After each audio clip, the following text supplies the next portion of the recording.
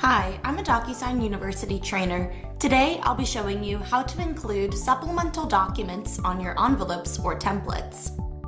With supplemental documents, you can send additional documents that need to be reviewed or acknowledged by your recipients. For example, maybe you need to send account policies that need to be read alongside your main contract for signature. Supplemental documents cannot have fields applied to them in the same way that a normal document can. Instead, a sender can choose the required recipient behavior for a supplemental document. The options for behavior include no required behavior, view only, accept only, view and accept, or read and accept. We'll discuss these behavior options a little bit later. To add a supplemental document to an envelope or a template, simply upload the document into Docusign and click the ellipses icon Set as Supplement. You can upload multiple supplemental documents if necessary and use the drag and drop functionality to rearrange the order of the documents per your preferences. In this scenario, I will send an NDA out for signature. I will include two supplemental documents, a terms and conditions and an account policies document. I've added two recipients, a disclosing party and a receiving party, and I've adjusted the messaging. On the next page, you'll see the supplemental documents appear as a strip. We cannot add fields to the supplemental document. Instead, when we click on the supplemental document, we can change the required behavior for the recipient. You can customize the required behavior for each recipient individually.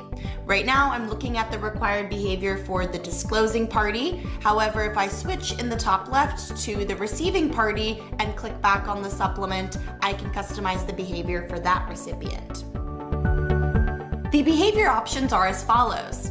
None, this means that the recipient can see the supplement, but they are not required to view it, accept it, or read it. View only, the recipient is required to open and view the supplement. Accept only, the recipient is required to click accept on the supplement. View and accept, the recipient must click view to open the supplement and click accept to accept it. And then finally, read and accept. The recipient must click view to open the supplement. They have to scroll to the bottom, therefore reading it, and then at the bottom, they can click accept. So let's start with the account policies. We'll say that the disclosing party only needs to view the account policies document. So I'll select for the disclosing party, view only. The receiving party, on the other hand, if I switch the recipient and click back on the account policies, I'll say that they need to accept only for this document. Moving on to the terms and conditions, we will say that the disclosing party will need to read and accept versus the receiving party will need to view only. Now that I've set the behavior for my supplements, I'll scroll down to my main document, the non-disclosure agreement, and I'll go ahead and just add some fields for the recipients. When we're ready, we'll click send. During the signing process, the disclosing party needs to view the account policies, and then for the terms and conditions, they must read and accept. Towards the bottom, of course, they also have their signature fields on the non-disclosure agreement. If the disclosing party tries to sign and click finish before interacting with the supplements, they're going to receive an error because we have required behavior on those supplemental documents. So looking at the account policies, the disclosing party needs to click view, and there is no further action. They just have to view. Versus for the terms and conditions, they have to click view, and they also have to click accept at the bottom, but we've set it up to read and accept, so they have to scroll down to the bottom and then the accept button becomes clickable. All of the interactions with the supplemental documents will be recorded within the history of the agreement.